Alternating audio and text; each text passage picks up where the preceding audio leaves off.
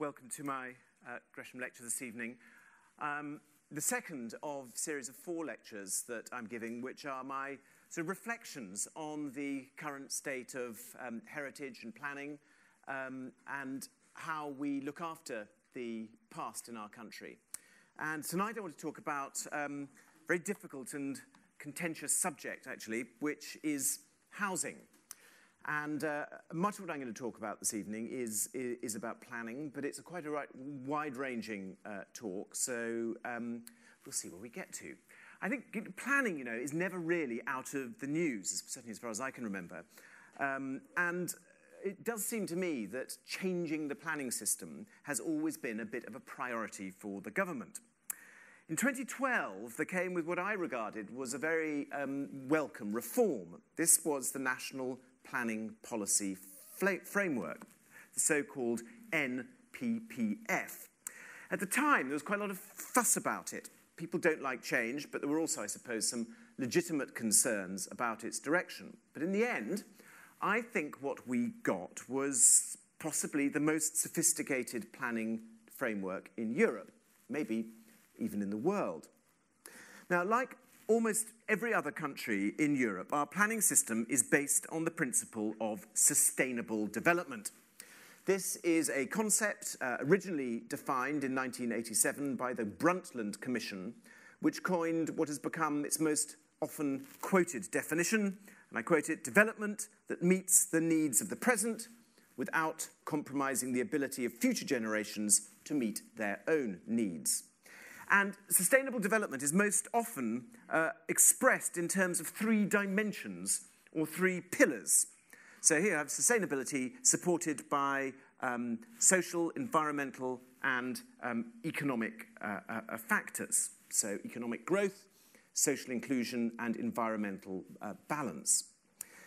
Now, the original Brundtland Commission and its definition of sustainable development was driven by concern about not using up more than our fair share of irreplaceable resources, including rainforests and fossil fuels, basically conserving resources for future generations so that they can meet their needs just like we meet ours. But heritage is also an irreplaceable resource. Like a rainforest, once you knock down an old building or destroy an old place, it's gone. It's gone forever. And so many people have argued that culture has an essential role in public planning, and it should be a 4th pillar. A 4th pillar added to the first 3.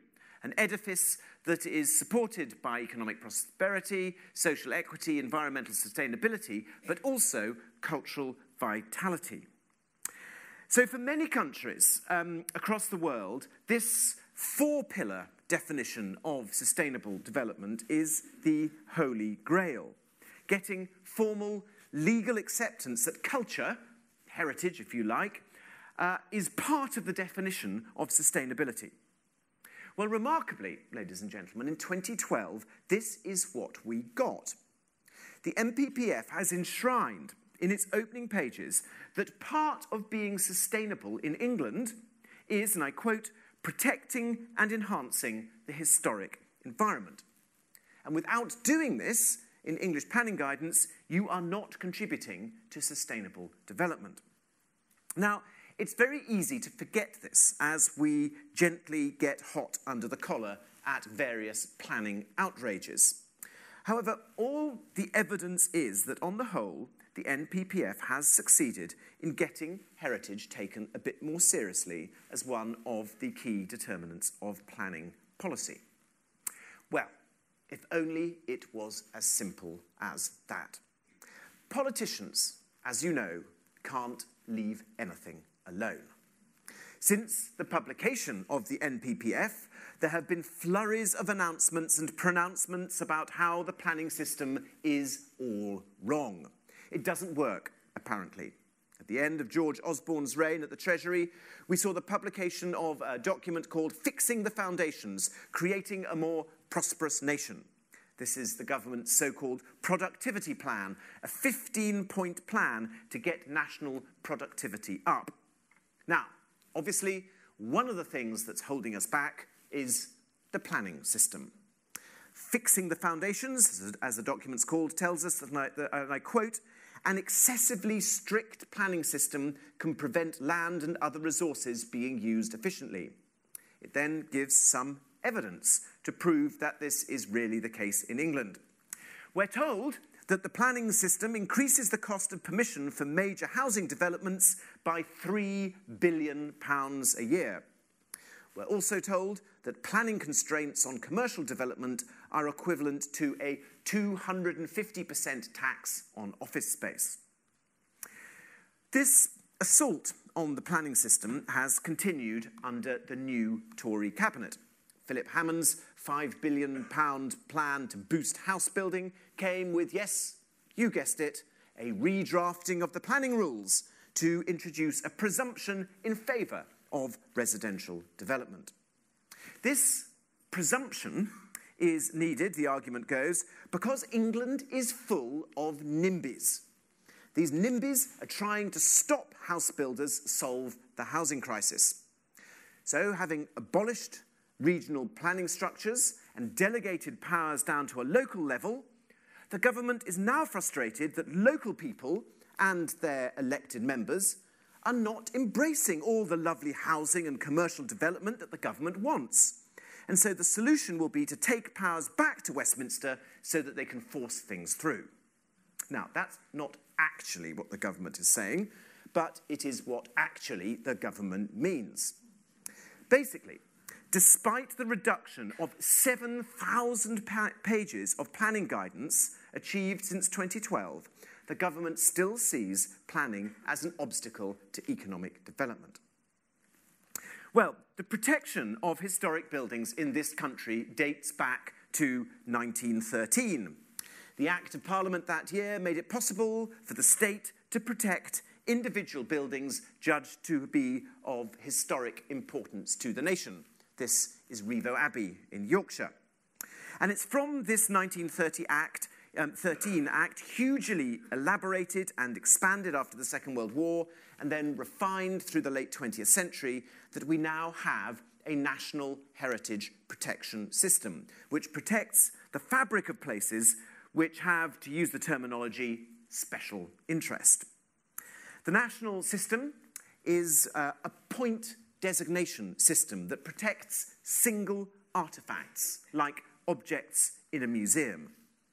And it's worth remembering this point, because the national heritage agencies in Britain, CADU, Historic England, Historic Scotland, can protect single buildings, but they can't, using their powers of designation, protect places. That power, the power to protect places, was of course given to local government by the Conservation Areas Act in 1967. Local authorities can designate places as being special on historic grounds if they choose to, and then they can, if they choose to again, police changes in order to ensure that that special character doesn't get eroded. But conservation areas are a very blunt instrument. This is a conservation area in Bath, and this is a conservation area in Neasden. Both protect the special character of the place, but I think the job of protection perhaps is slightly different. So when the arguments for the conservation of buildings and archaeological remains developed from the 19th century, they were based on the protection of fabric, on preserving the very bricks and stones from which our past was constructed. Most protective legislation today, right the way across the world, is based on exactly this principle. However, I think there is, in most countries, a pretty broad-based consensus against the destruction of historic places. Of course, there are arguments at the margins about the desirability of preserving certain buildings or parts of buildings, but in most European countries, the principal argument about protecting our heritage has been won. Very, very few people think it's acceptable to demolish medieval churches, raise 18th century houses, or destroy Roman villas. What's much more difficult is the preservation of the wider significance of historic places. Because, of course, none of these buildings that are protected exist in isolation. They all have a spatial and a historical context. Look at Totnes here on the screen. Here we have a very special place, but one that is impossible to capture in some sort of legalistic term within the planning system. Its beauty and its charm lie in the very complex interaction between the urban and the rural parts of its landscape. The setting of this settlement is just as important as the individual components of the settlement itself. So the point is that what we are trying to protect today is very different from the original concerns of our forefathers. It's a much more complex task. It's not a black and white question of will fabric be destroyed or will it not be destroyed. In fact, questions of conservation are now, like most other areas of 21st century governance, they're complex, they're multi-layered, they're issues actually ill-suited to the black and white decision-making mechanisms that have grown up since the Second World War. So let me give you a couple of examples of relatively recent planning cases so you can see exactly what I mean. So first of all, we're going to... Does anyone know where this is? Anyways, you'd be very clever to get it. This is Malmesbury. This is Malmesbury. It's a very ancient settlement, as you can see. In fact, it's a 9th century Saxon burg. And it sits on a flat Cotswold hilltop here at the convergence of two branches of the River Avon. So the river comes round here, and the town is sitting in this sort of isthmus between them, just a few hundred yards across.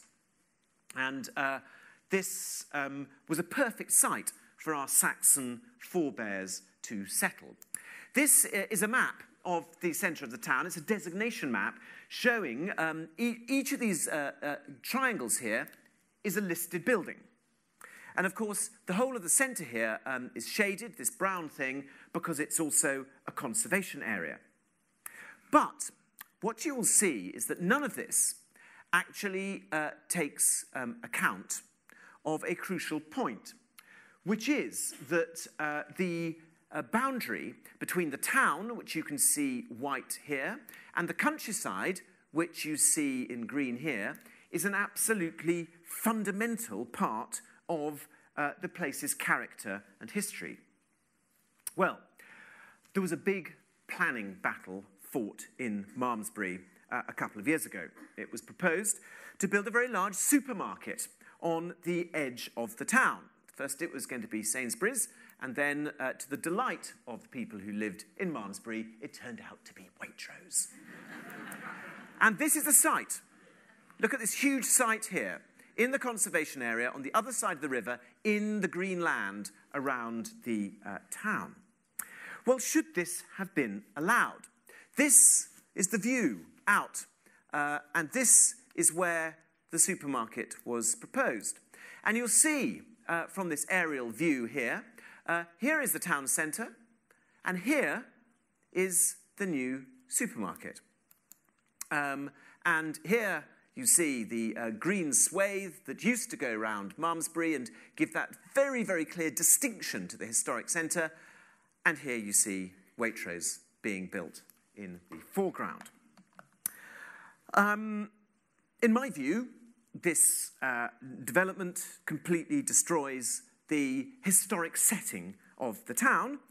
And I think the important point to make here is that the fact that there are hundreds of listed buildings in here and that it's a conservation area made absolutely no difference to the planning decision to be made here, because this was not deemed to have any impact upon the fabric of the historic buildings in the town.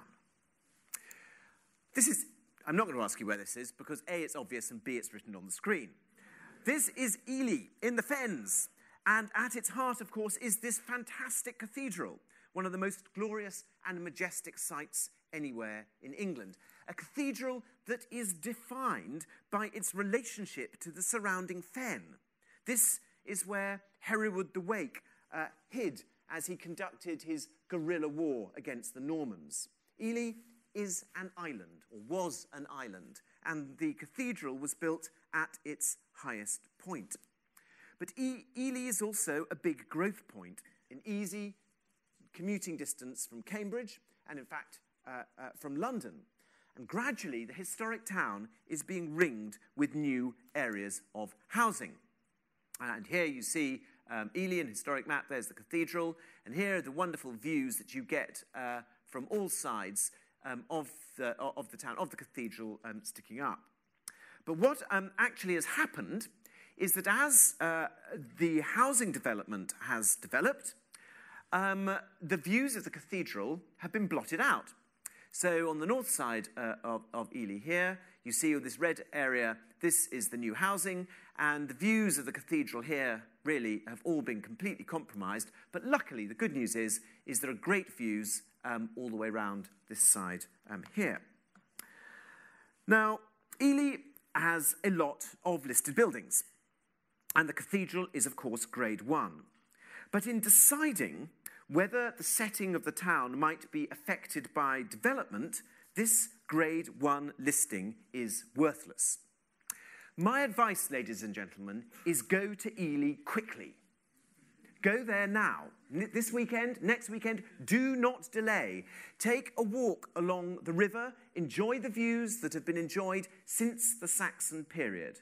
Listen to the peaceful ripple of the river Ouse, listen to the birds, and watch the cathedral in the distance, because very soon this will be your view. You will be standing by a massive dual carriageway that will slice through the fens, obliterating not only the last remaining views of the cathedral, but obviously shattering the tranquility of the river walks. This huge, brutal bypass has been approved, partially because the planners said there was no impact on the heritage of Ely. There was no impact on the heritage of Ely because it could not be demonstrated that the Grade 1 listed building had been damaged by the building of this bypass. The cathedral, they said, is miles away from the bypass, and so the bypass cannot possibly be a problem. So, these two examples show how roads and supermarkets are types of development that are eating up the countryside round our historic towns, giving no thought to how these places sit in the landscape, and heritage legislation can't do anything about it because the legislation protects individual buildings and not historic places. But neither roads nor supermarkets are anything compared to the big issue of housing. Well, you'll all know the basic facts about housing. There is a political consensus on the fact that we need more houses. And actually, amongst voters, 69% of us apparently think that housing is one of the biggest issues of our day. The bare facts appear very simple. Due to an ageing population, immigration, and people living alone, we will need more than 5 million new homes in the next 25 years. So there's pressure to expand the housing stock, but not enough houses are being built. It has been estimated that we need 233,000 houses a year, but we are only building half that. And here you can see, if you drew a line down here, the decline in house building down to about 110,000 houses a year. The consequence is that people want to move into houses that don't exist, and houses have been rising in price very fast. We all know this. Between 1971 and 2012, house prices increased by 4,268%. And we know that if the price of a supermarket chicken had risen at the same rate over the same period, it would now cost you £51.33. Or put another way, if a chicken had grown by 4,268%, it would be a very big chicken.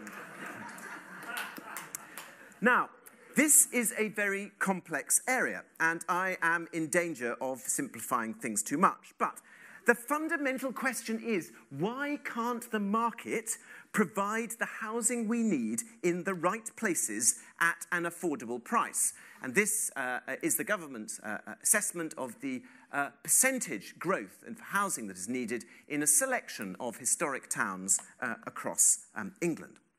Some people blame the house builders. Some people blame the councils. A lot of people seem to blame the planning system. And a lot of people seem to blame the so-called NIMBYS.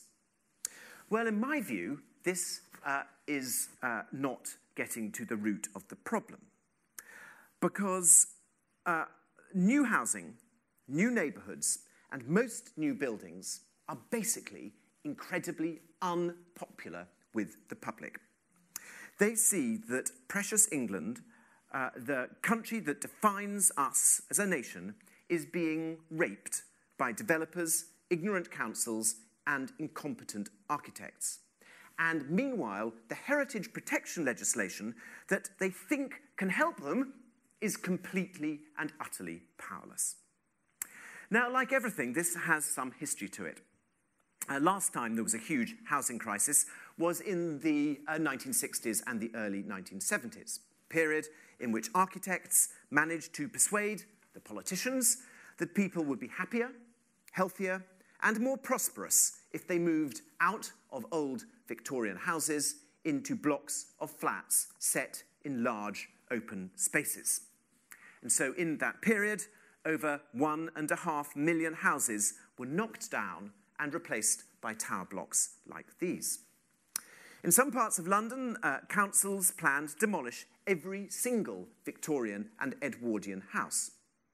When he was Heritage Minister, the late Lord Mackintosh, who was a leader of Hackney Council in the mid-1960s, he had planned to demolish every single Victorian house in Hackney and replace them with these types of Victorian high-rise. And I remember when he was my minister when I was at English Heritage, I remember sitting in the office with him and asking him and saying, how on earth could you have thought that that was a good idea? And what he said to me was that I was too young to understand the sense of mission that his generation had. His generation who had been on the beaches at D-Day.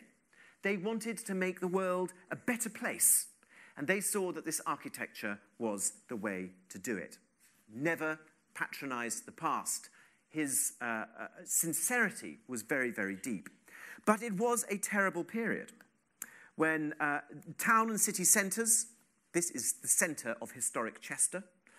You see very sensitive half timbering here, just so you know you're in Chester. These places that had been spared the processes of industry, they'd escape Hitler's bombs, but they were bulldozed to make way for ring roads, car parks, and high-rise housing developments. Now, while initially these developments were popular, it very soon became apparent that it was all a terrible disaster. And places were being ripped apart by councils and architects' departments. In fact, by 1975, it all ground to a halt. Previous phases of development in our national history and previous styles of architecture had been stopped by architects, by critics, by politicians. But this house building and this destruction in the 60s and 70s was stopped by popular revolt. The public hated it. And it created a terrible disjunction, a disjunction that never happened before between the population and their architects. But of course, it wasn't only the buildings, it was the spaces around them. Thousands of years ago, man worked out what the nicest environments look like. Here's Rome, obviously not photographed recently, but a reconstruction of Rome. And the Romans worked out how to build towns and cities that felt good to live in, that fostered good feelings and good behaviours. And the components were incredibly simple. The street, the footpath, the square, and the park. And these simple components are the components of every place that you've ever been that you really like to be in. You can add a few refinements if you want. A river, a lake, a bridge, but basically, streets work. But what happened in the 60s was that people abandoned streets. This is what people were trying to go. This is the Gorbals in Glasgow. And you can see why people like Andrew McIntosh were determined to sweep away the poverty and the horror of places like this. Here the Victorian tenements are being blown up and the new buildings are being raised in the background. These tower blocks set in lawns, in car parks, in open spaces. But these open spaces never became the cherished communal gardens that the architects hoped. They became wind corridors. They became dog lavatories. They became places to fly tip, race motorbikes, abandon cars. And so people turned against these places. But this is the optimism. Here is the Queen being shown the new development of the Gorbals. She looks a bit sceptical, I must say. But, no doubt she was very impressed at the time at this very brave plan, which looked great in a model, but actually created a very inhuman environment. And so this is one of the reasons why people are against housing development today. They just don't trust architects. They don't trust house builders. They don't trust councils to listen to them. As a result, 2/3 of British adults say they would never even consider buying a brand new house. Only 21% of us say that a new house is our favoured option. So these surveys tell one story, but the economic facts tell the same one. The Halifax Building Society tells us that prices fetched by traditional pre-1920 houses in a conventional street have risen 54 times faster than houses built after 1960. There's been an enormous amount of research into what sort of houses people like and what sort of houses people want to live in. And the facts are unequivocal. 90% of people aspire to live in a house in a street. And this is where we come to the problem. The house builders know this. After all, they are enterprises wanting to sell their products to consumers. But the system that we now have is not only fearsomely unpopular, it's a vicious circle that is destroying the countryside that we love so much. You see, house building is not done anymore by small independent developers, or at least not very often. It's controlled by volume house builders. These are extremely large companies with a duty to their shareholders, whose business model relies on huge economies of scale. These firms are extremely powerful, lobbying central government and bullying and threatening local authorities. 1/3 of all new houses in 2014 were built by just 5 firms. And this is basically how it works. A target is set by a local authority for the number of homes that needs to be built. Land is allocated by the local authority for the purpose. The developers then cherry-pick the land that is easiest to develop. They then build extremely slowly, deliberately, because if they build quickly, they'd flood the market and the prices go down. So they release houses at just the right pace to keep the price buoyant. And as a consequence, the targets are missed, because they've only got the easy-to-develop land and they're building on it very slowly. And so the councils allocate more land. The developers then cherry-pick it, they build slowly, and so the vicious circle continues around. And all the time, this vicious circle is going, there is massive local protest.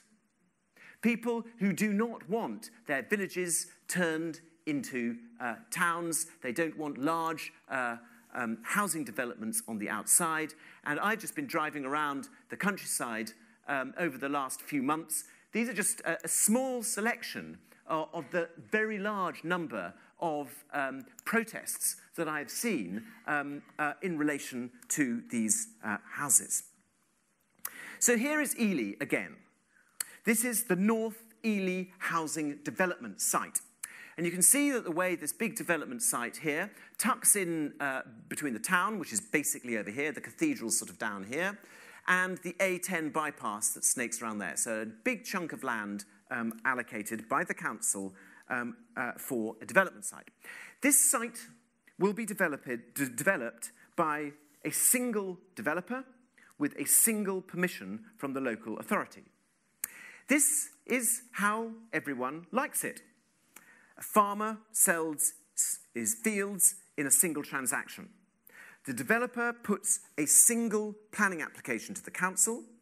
The council takes one decision, and bingo, you get an instant bit of new town built by a national house developer who will then pull a basic design off his computer and impose it on the place. So here you've got Ely, but it doesn't need to be Ely.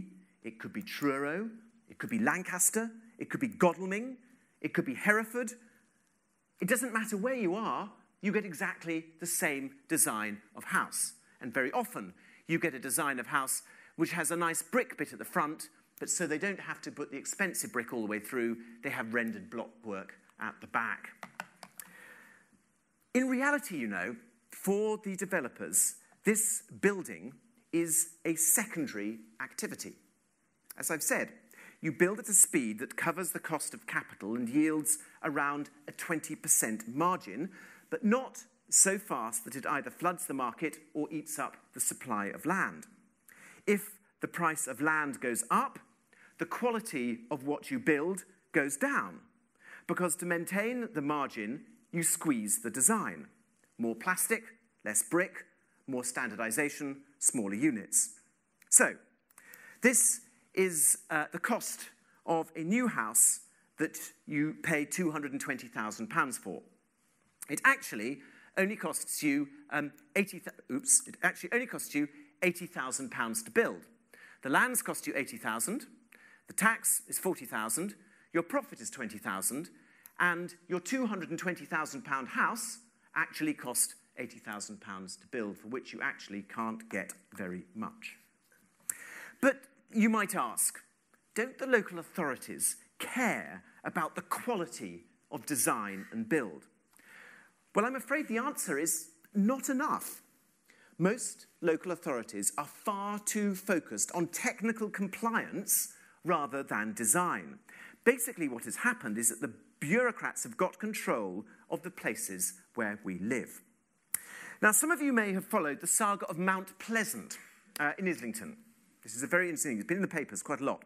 This is the vast former post office site, the Royal Mail site, which the Royal Mail wants to develop in a £100 million scheme. They've engaged some very good architects. But what the very good architects have produced is, in my view, very bad. This is what they're proposing here.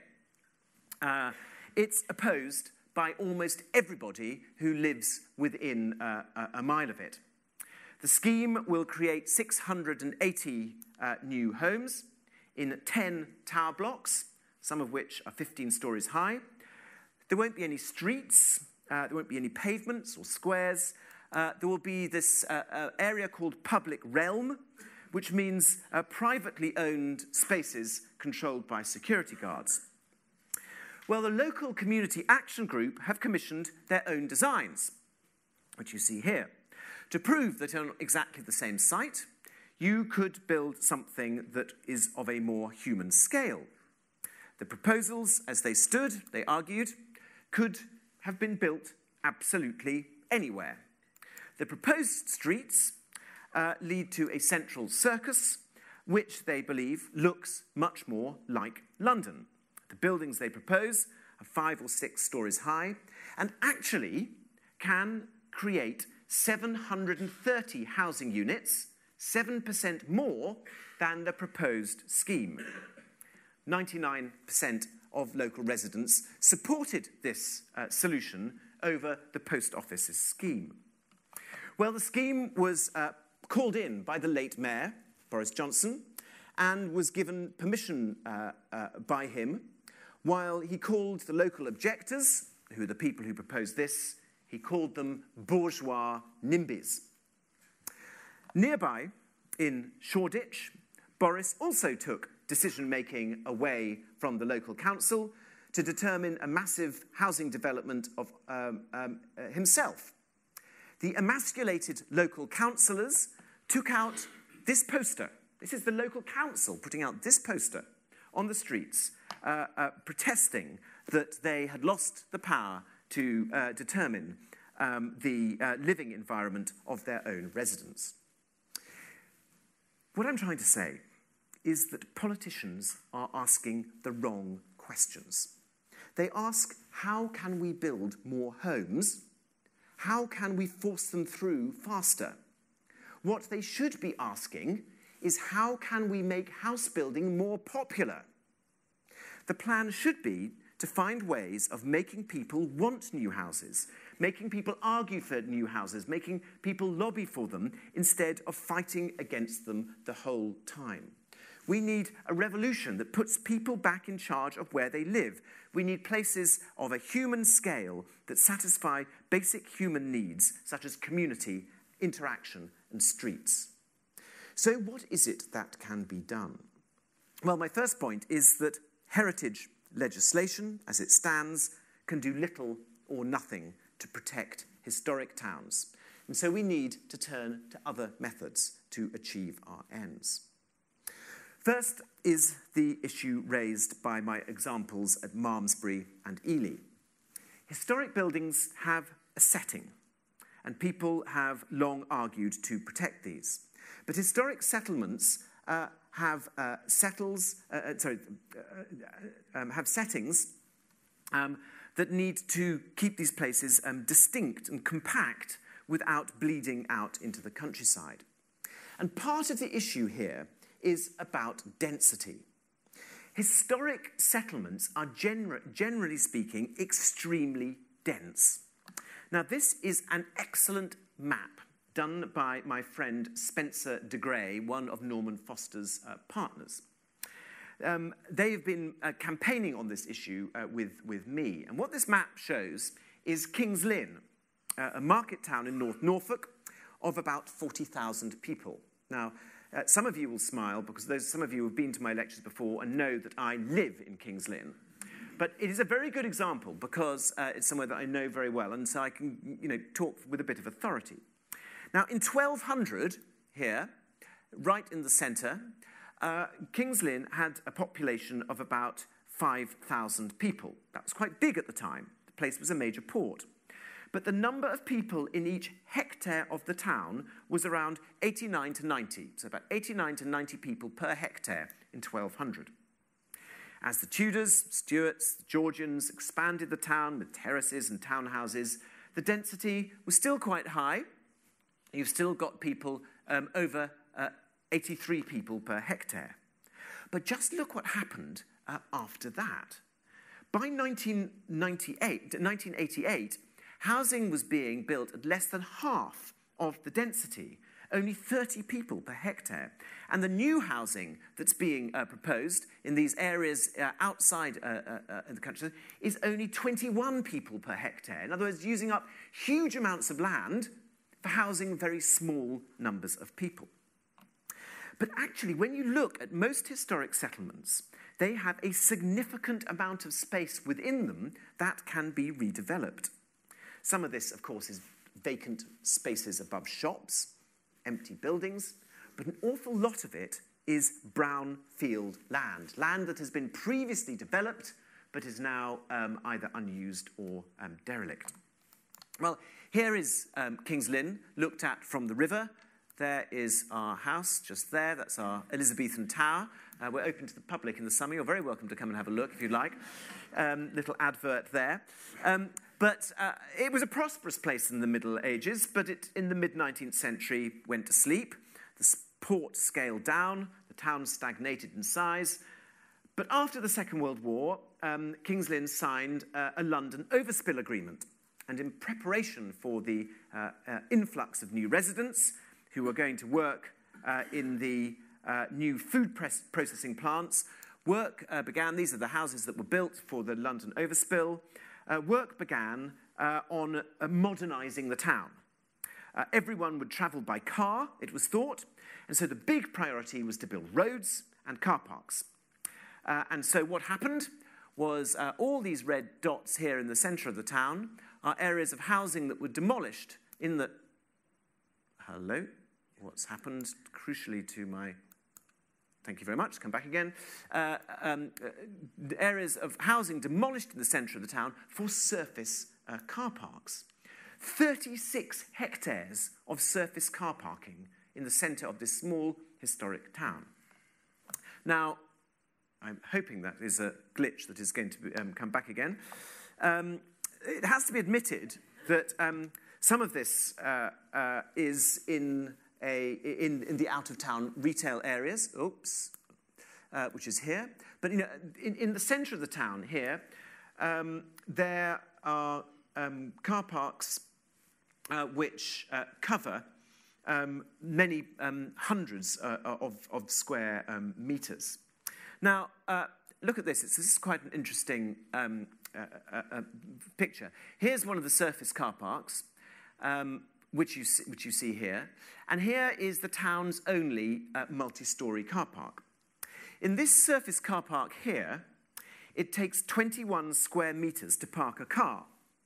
So this little blot on the townscape can park 58 cars in 1,215 square metres. In the multi-storey car park, you can park 645 cars in 3,900 square metres. So it only takes 6 square metres to park a car here, where it takes 21 square metres to park a car here. So with a quick bit of calculation, you can work out that if the town were to build another multi-storey car park, you could release at least 6 hectares of surface parking in the centre of the town.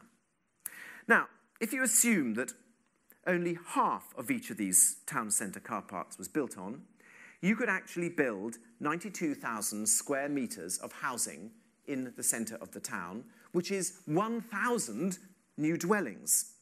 And you can do that without the town increasing 1 inch.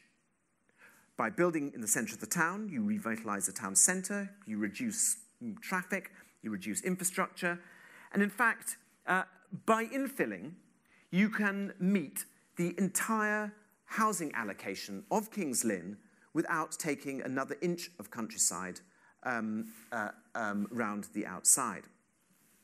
Now, I think the best way to discuss these issues is by way of example, which is why I've gone into a bit of detail about King's Lynn. But I don't want you to think that King's Lynn is a special case, because what happened in Lynn happened in almost every historic town in England. Hundreds of historic towns have these large areas of brownfield sites and commercial areas which can be built on and which would allow you to draw a red line round the historic town and infill and take most, if not all, of the new housing. Now, it has to be said that the government absolutely recognises the importance of brownfield land and makes it clear that this is going to be a big area of focus. It wants to create, in fact, what it calls an urban planning revolution in brownfield sites. And in fact, 73 councils across England have been asked to pilot brownfield registers. These registers which will list all the brownfield land in their area, which will provide house builders with up-to-date information on brownfield sites available for housing. And the idea is that this will help house builders find sites rapidly, speeding up the construction of new homes. But permission is going to be given, in principle, to develop these brownfield sites with sort of no questions asked. The council will be required to consider technical issues, and we don't yet know whether one of these technical issues is going to be the design of the houses. So, the jury is out. The principle is good, but clearly the design is going to be absolutely critical. And we can come back to this later. So how do we deal with the overbearing and homogenizing power of the volume house builders' house designs, because it's hard to imagine that when you build in brownfield, it's going to be much more expensive. I can't imagine that the designs are going to necessarily be much better. And what I think is very interesting is another one of the government's priorities is devolution. And I think what we've seen in Scotland and Wales is something really rather remarkable, because devolution has unquestionably, in the home countries there, reinforced a sense of identity. And identity in this sense is intimately tied up with a sense of place. The place where you live, where you come from, makes up a big part of your identity. And so in theory, devolved powers should be interested in reinforcing a sense of place. And I think there's some evidence to suggest that this is in fact happening.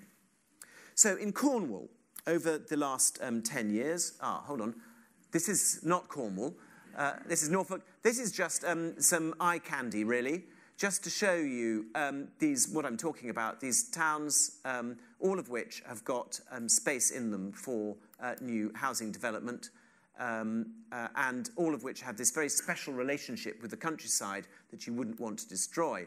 And here, slightly out of focus, is Cornwall. And here what has happened, the county council has created a county-wide landscape assessment. And what this does is it points out that if you are going to build new houses in one of these areas, you need to comply with certain housing guidance, which ensures that the new house you build conforms to the regional house building styles, patterns, and materials. And this, I think, is a fantastic development, because it means that a volume house builder cannot build in one of these areas without complying with the design codes laid down by the county council. So this could form a model which could be rolled out across the countryside to deal with some of the issues of homogenization that I'm talking about. But there's something else that could be done too, because as so often, looking back into history can help us out. And when you do look back in history, you can see that all the most successful housing developments historically tend to be done by estates who have had a long-term interest in their developments. So in London, this would be the Grosvenor estate, the Portman estate, all those big estates which still own the freeholds of the lands they have developed. And all these estates, and this also includes new firms like British Land, like Hammerson, or like Delancey, they take a long-term stake in the development. They're not there to make a quick in and a quick out. They build and they retain a stake in the development. And so as a consequence, they build better quality and a better quality of place, and they manage it for long-term returns. A ground rent is a valuable thing, and if it's only a small sum of money, a large development obviously generates a large ground rent. So if a way could be found to encourage long-term ownership by the house builders, you would probably get a much better quality building. But I also think that you can come at this from another direction. It's sometimes very difficult to see where we sit today in 2016 in a historical perspective. But I think we should remember that when the history books are written in 100 years' time, our lives will fall into the chapter that describes the aftermath of the Second World War. I sometimes forget that the war had only ended 17 years before I was born, not very long time. But in that period that we've lived in through the Second World War, the balance has been very strongly in the state determining what should take place. But I think the balance is beginning to swing the other way. People's attitude to government and to democracy is changing. And of course, the vote to leave the EU was an exertion of popular protest against a political consensus. And so I think we need to look more closely at the role of the individual to champion our heritage. And here we come to a bigger philosophical issue, a debate about who owns our heritage and who should take responsibility for it. And here we come back to an idea, which has been in existence since the Middle Ages. This is the idea of the commons, an institutional arrangement for the collective management of natural resources or natural property. And when you talk about a common, this is a piece of land that's owned by everybody for grazing or for forests or irrigation or something. And such commonly owned resources have always faced social dilemma. In particular, commonly owned resource managed collectively is always at a risk of overuse because communal ownership threatens its very existence. And social scientists have called this the tragedy of the commons. This is a situation where self-interested individuals acting independently fail to cooperate with everybody else and behave in such a way as to deplete a commonly held resource. The Nobel Prize-winning political economist Elinor Ostrom pointed out that trying to control commonly owned assets through state action isn't actually the most effective way of doing it. And she demonstrated that this tragedy of the commons, the destruction of commonly owned property by people acting irresponsibly, is not inevitable, and communities can develop a third way of governance, a way of avoiding these conflicts. Now, this is important because heritage is fundamentally a common. Those views of Ely, the views of Malmesbury, the character of King's Lynn, the character of Mount Pleasant, are all commonly held goods. They belong to everybody that lives there. They don't just belong to the developers. And deterioration or destruction of those commonly owned landscapes are a version of the tragedy of the commons. And this is seen in oops, that's not what I meant to show you. I'll come on to that in a moment. In so many countries. Just think of the Algarve. Many of you have been to the Algarve, a place where everybody went to because it was so charming, all these little fishing ports. Then hotels were built all over it, and they destroyed the very thing that people came there to see. And so I think that this third way of looking at commonly owned heritage assets is about community cultural responsibility, a way out of the heritage tragedy of the commons. And so, in many ways, localism is a political expression of this idea of the commons. And I think it potentially provides a vehicle for arguing the responsibility for the heritage commons being transferred to local people. But there are two big problems with this idea. The first is a perception amongst people that is the responsibility of the state to safeguard collective heritage rather than the duty of the citizens. And this can lead to a reluctance to take on responsibilities. The government should sort it out. But the very environment that we are trying to protect was originally created by communal and private enterprise. It wasn't created by planning or state action. What you see here was created by individuals. And therefore, it should be possible to replicate a model where society takes back control of the places where it lives. But the second problem, and this is even more difficult about the commons, is a potential clash between the people and the experts. Because if a community wants to sweep away their own heritage, heritage that might be of national value, experts, university professors, amenity societies, Historic England, people like me, might actually oppose the local people. And so for lots of people in Malmesbury, they actually wanted a Waitrose. And a large number of people in Ely wanted the bypass. And so the experts and the people can find themselves in disagreement about actually what is the best thing to do for this commonly owned resource that is the heritage. So how is it that we can encourage people to take on responsibility for the places where they live and have pride in the common history and heritage? Well, I think that central government can help. And here I float an idea. This is Liverpool, the Three Graces. In 2008, Liverpool was selected as the European Capital of Culture. And it had this extraordinary, successful delivery of a year of cultural events. Really important moment in defining the power of heritage to transform both the image and the reality of a city. The City of Culture in Liverpool convinced politicians that heritage was a positive economic force rather than a cost to the city's economy. And it was this perceived sense of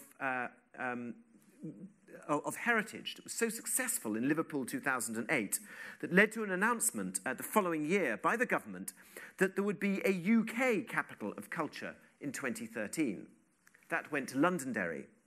A second UK Capital of Culture will be staged in Hull in 2017. And I've been to Hull very recently. I've talked to the people in the council, and there is a real sense in Hull that enriching the city's heritage will make it a more attractive place for business.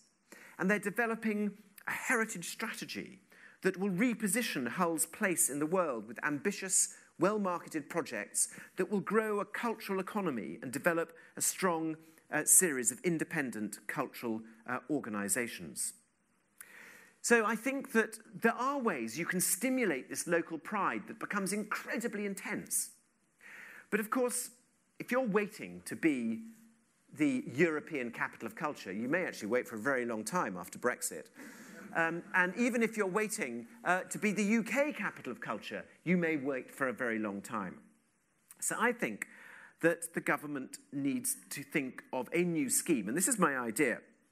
I think the government needs to create a scheme that gives recognition to historic towns, stimulating pride, and help kickstart that sense of local responsibility for the way the place looks, both in the council and amongst the people who live there. I think that we should have a new designation, not a planning designation, we've got lots of those, but a designation that recognises the special character of historic places. The character, which I've argued tonight, can't be protected by any existing part of the heritage protection system. The government could designate a number, perhaps a fixed number of towns, as heritage towns. Now, the word heritage isn't very good because it sort of implies fossilization. So the name might be different, but you get a badge, a label, a designation, and you become a sort of heritage town.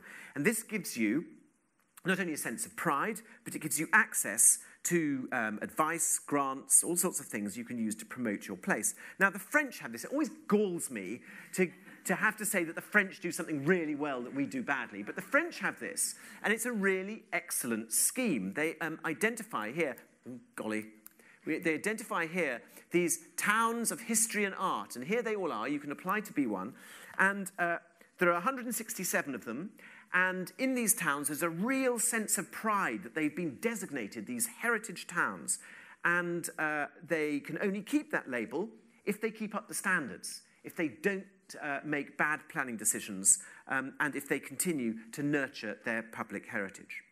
So one of my ideas tonight, there have been various ideas littered through this lecture, is that there needs to be a way of stimulating local pride in these places so that people take control of their heritage and preserve it and resist some of these problems that I've outlined this evening.